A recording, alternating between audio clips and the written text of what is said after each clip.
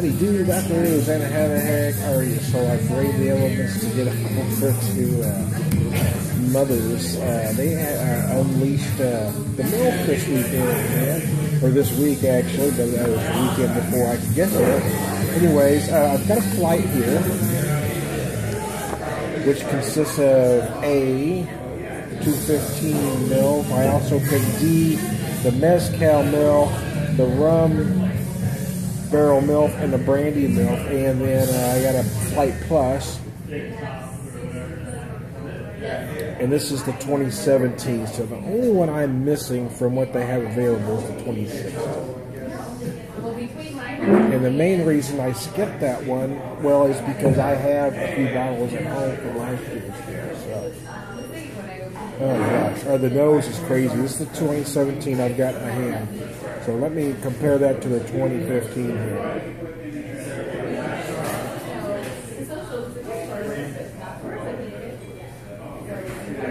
Well, the main thing I noticed right away on the 2015, the difference of the 2017, is the oak. It's very woody on the nose. So let's just put that aside there now. Let's just enjoy the 2015 first, shall we? Oh man, I love this beer, I gotta tell you. You know, I mean, look, I'm a fan of anything in the spirits barrel. I'm a bourbon barrel guy, but heck, you know, you want to chuck in everything, I'm down with that too. The nose is crazy. Again, I'm gonna get more wood than this for now, but I'm gonna forget that one for now. Let's just talk about this one. A whole lot of oak, a whole lot of oak on the 2015. Certainly some dark chocolate.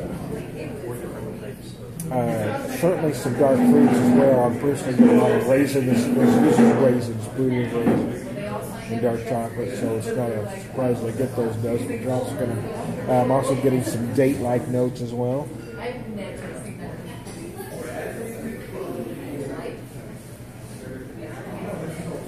Oh gosh, that's just gorgeous. I gotta tell you. Wow. Now you should really be jealous of me right now. Wow, this is amazing, man.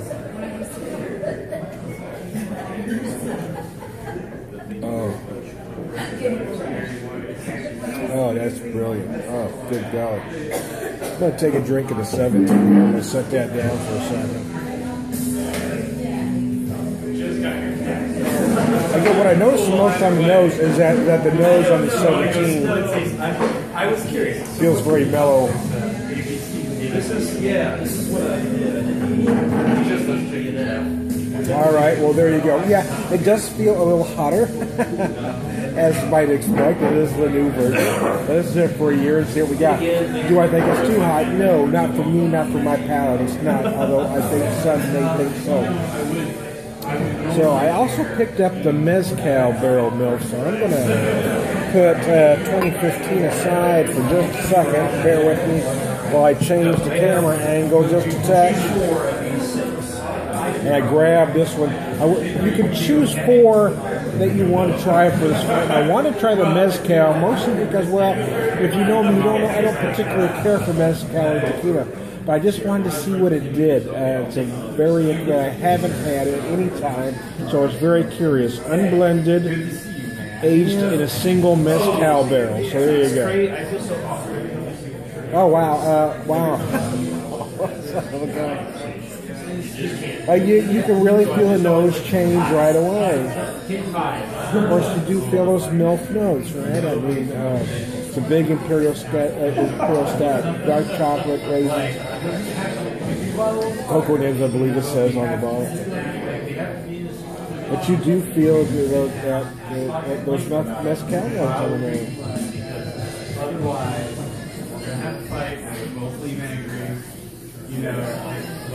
Wow.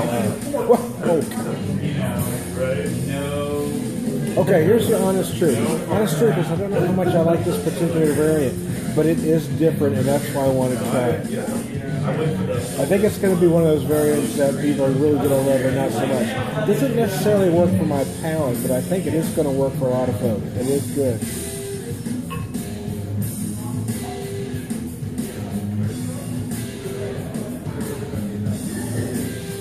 The mezcal kind of changes flavors for me. I'm on this particular variant. I'm almost feeling like certainly feel the mezcal, but I almost feel like there's a sour cherry note in the finish. So I'm gonna put D aside and move to E, which is the rum barrel MILF. I can get it out without messing everything up. Unblended, aged in a single rum barrel. Oh, wow. For whatever reason, I do not know, but I do notice right here on the nose, the dark chocolate, I think the rum barrel somehow pushes that dark chocolate to the forefront.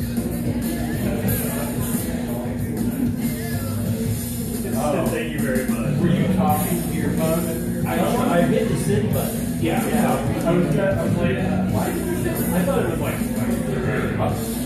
Yeah, I don't know. It's weird to me. I do feel the dark chocolate more, especially than that. You know, the mezcal for sure. It's interesting.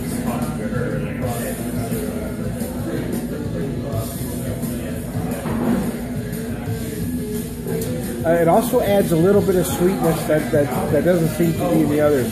That rum barrel will give you some of that sweetness. So I'm going to put that one off to the side here. While I try to get out very carefully the Brandy MILF. Blend of great brandy barrels, it says.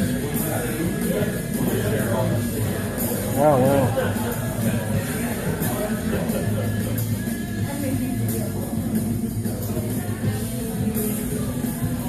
Getting a lot of fruit on the nose on this one. It feels to me certainly like a blend of the raisin, blend of the grapes. I also feel like I'm getting some cherry notes in there.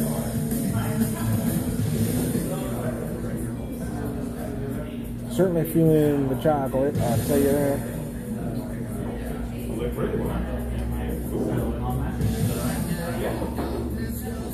This one's gorgeous to me. I got to tell you, the brandy one really jumps out at me.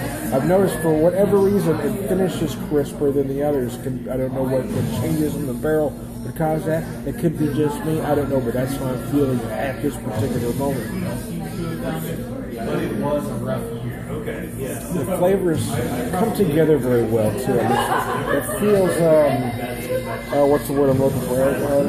Like the flavors meld together better in this brandy version for some reason. So I'm going to put that down now,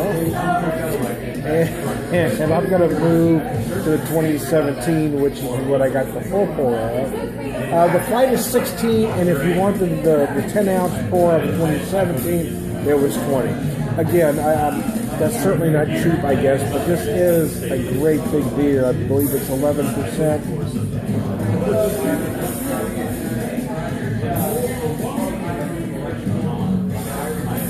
So I'm going to say it's okay. I mean, it's not something typically that I do, but I mean, this is a special release, man. And guess what? I didn't have to stand in line for a pseudo craft. This is an actual craft beer aged in various spirit barrels that I was able to walk in, buy the amount that I wanted to take home and a flight, and I didn't have to stand in a line and pay way too much for an overhyped beer. A macro masquerading as a craft. And here I have an actual craft imperial stout aged in spirit barrel.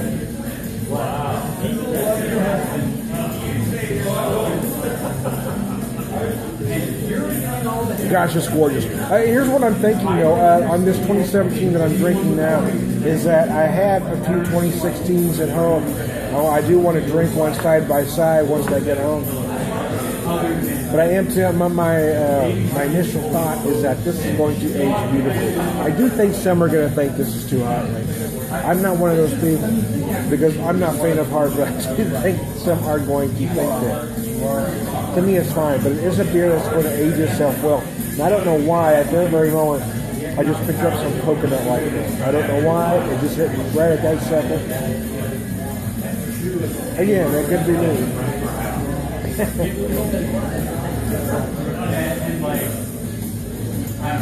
I am of the mindset that I don't think anybody's wrong when it comes to beer taste. whatever you taste, whatever you smell, whatever you get is what you get. And nobody should tell you you're wrong.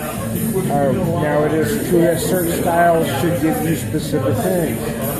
But if you're not familiar with those flavors, you're not going to, or aromas, you're not going to smell and taste them that way. So your mind may interpret those flavors and aromas as something else. So that's why I never want to correct you. I have made that mistake in the past. I have since changed my ways. I think it's wrong to correct somebody for what they taste. You could explain, what a style should get, but I don't think you should say they're wrong, because what they get is what they get.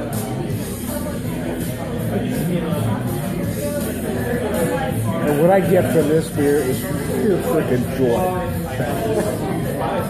It's one reason I don't like to call what I do a beer review is because I'm more about how it makes you feel. I'm more about the emotion than the actual specifics and the science.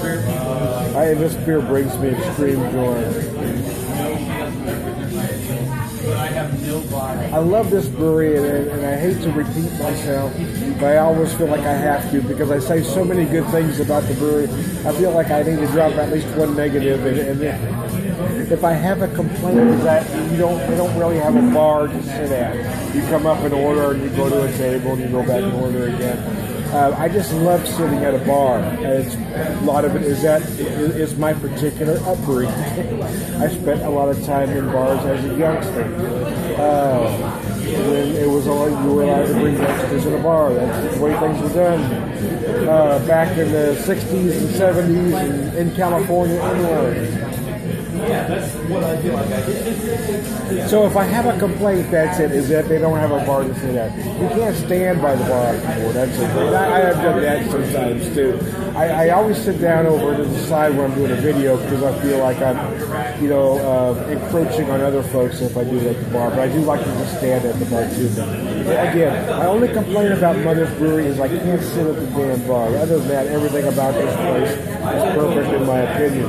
They're doing great beer. They're doing innovative beer. They're doing great solid styles. I mean, to me, this is a brewery that does it all from top to bottom. And then they pop out a beer like this, which is beyond gorgeous. There's a lot of folks doing great imperial stouts. There's other very high craft brews doing barrel-aged variants of an imperial stout, in my opinion. And I'm not saying I've had them all, but in my opinion, there is one better than this. There isn't one of any better quality than this. Now, whether you like taste preference of this or that better, that's another argument altogether. But this beer is top-notch and worth every damn penny. And the proceeds aren't going to a big conglomerate that doesn't give a rat's ass about anybody. And did I mention I was able to walk right up to the line? Walk right up. I was the first one in. There's a few folks behind me, but they worked them through real quick. Nobody had to stand in line for 3 hours for an overhyped beer that doesn't measure up. I'm having a great Spirit Barrel Imperial Stout. And I didn't have to stand in line forever for it, so there you go.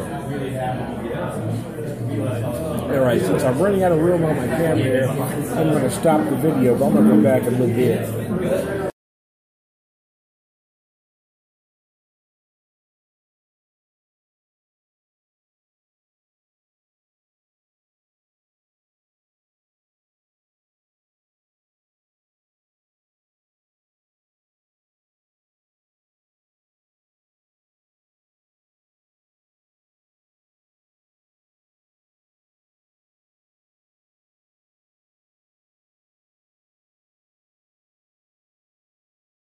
And part two.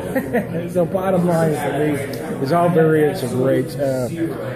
Back on the 2015 or 2017, I had the Mezcal, the Rum, and the Brandy. So the only, on this list here, the only one that I missed was the 2016. But because I had that at home, I figured, what the hell. This 2015 is gorgeous, which tells me I wish I'd have saved some. I'm going to have to pick up with my 2016 bag. I have recently drank a couple of my 2016. In fact, I had one last night. What I did notice was that I just felt it was beautiful. It reminds me a lot of what I'm drinking now in this 2015.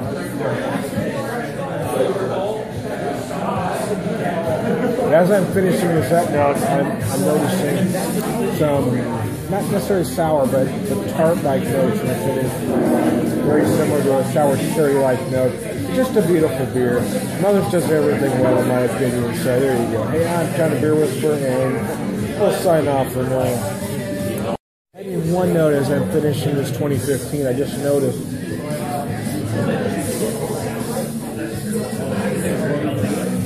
in the finish, those cocoa nips really linger a lot. I'm noticing on this particular one. So anyway, I'm going to put that down, and now I'm done. One last note on the mezcal. The mezcal curl. It is the most interesting of the four. I got the five, I guess, I'm having here. No, again, I'm going to say that it's not particularly my favorite of the four, but it's the most interesting. How about that?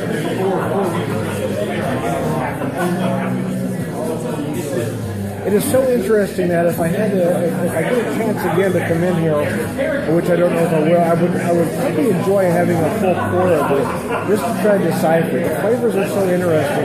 That mezcal barrel does something very different to this milk that the other barrels don't do.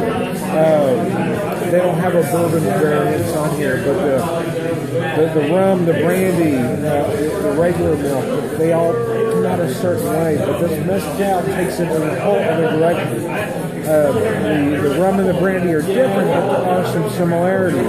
This one does not possess any of the same similarities. So I would enjoy having a full pour of this just to try to figure it out, because on this flight I won't be able to. So there you go. Hey, I'm trying to do this. I might be done this time. I'll probably done with one more note from the others as well. Oh, baby.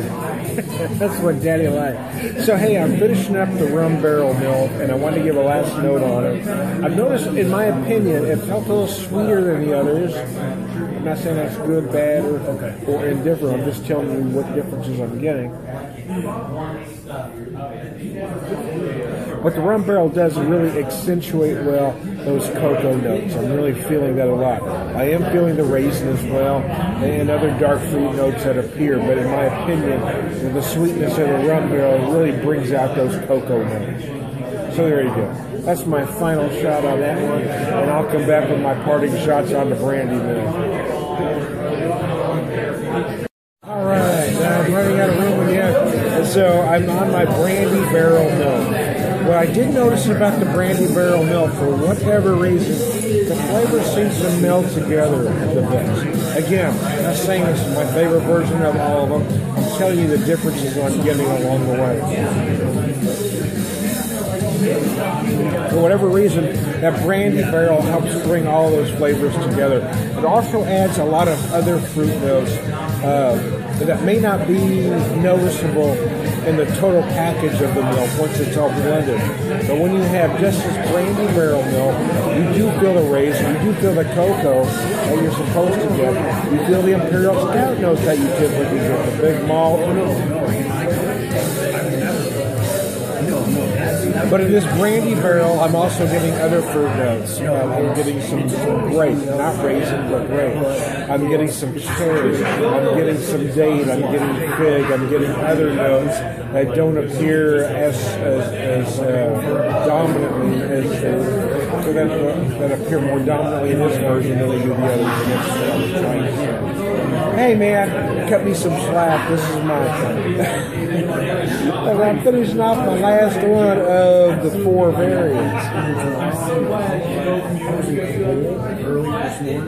Or the three variants of my 2015 of the flight. So there you go. I'm going to come back one more time with some notes on the 2017. So enjoy, baby. Okay, so some final notes. You sound buzzed, Tom. Well, I might be, man. I just finished a flight of milk, and I'm finishing a 10-ounce pour.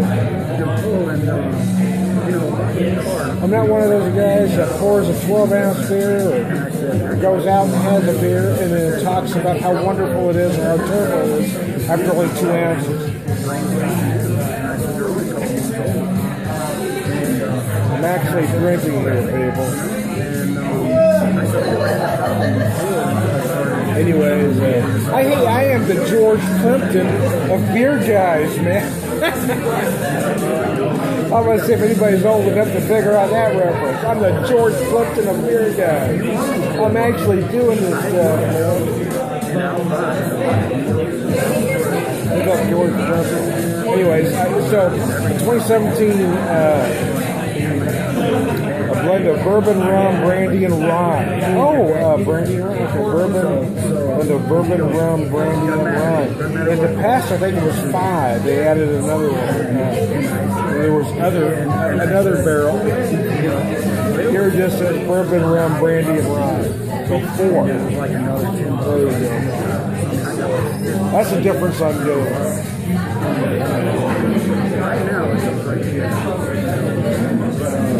You know, when I pop a bottle at home, I'll get more detail. Here I'm out. I've already had all this. My palate is clearly shot at this point.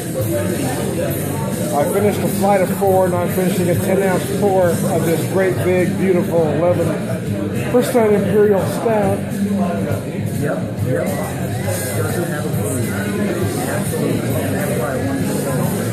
So big cocoa notes, as you should get, big chocolate notes. Specifically dark chocolate. You're gonna feel that raisin because there's raisin in there, man.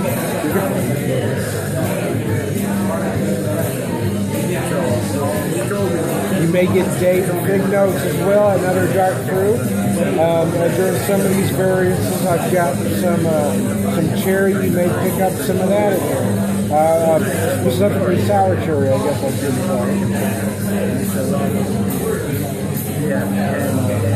I'm getting almost some candied fruit like this, you know.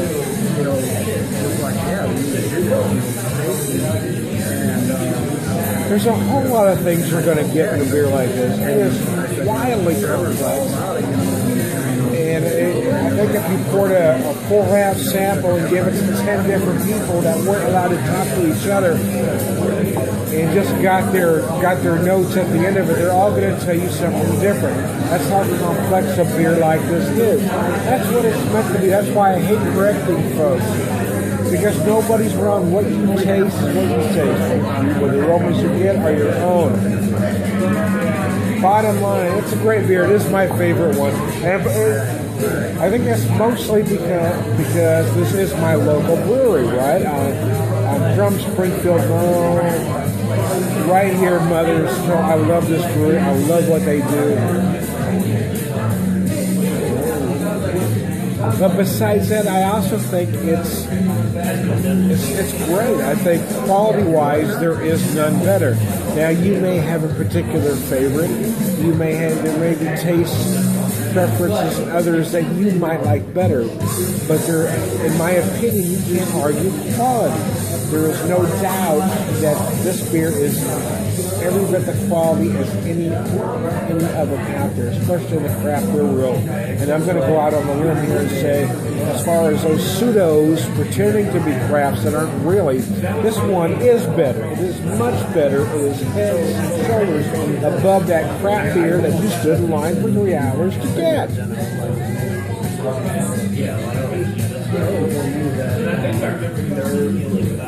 I am Tyler Beer Whisperer. I'm making friends and influencing people.